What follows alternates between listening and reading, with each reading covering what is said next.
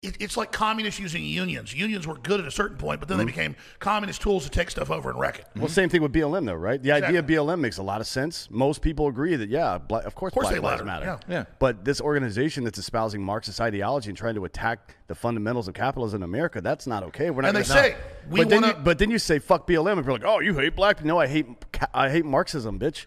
Well, it's exactly what the Attorney General said. You're absolutely right. He said George Soros and powerful money have taken 3 Marxist black ladies. The whole group's almost white, like 98%, and then they use them as a shield or a prop. And then, like you said, abolish the U.S. military, abolish the police, abolish the U.S. government.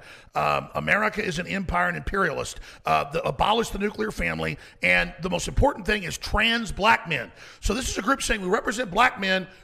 We don't want you to have families. That's how you destroy any group. And we want your balls. Imagine if alien spaceship landed and said, give us your men, give us your balls, don't have kids anymore. You'd say, you're aliens here to get rid of our species. I mean, get rid of capitalism, get rid of your testicles, get rid of your family. Sounds like my enemy.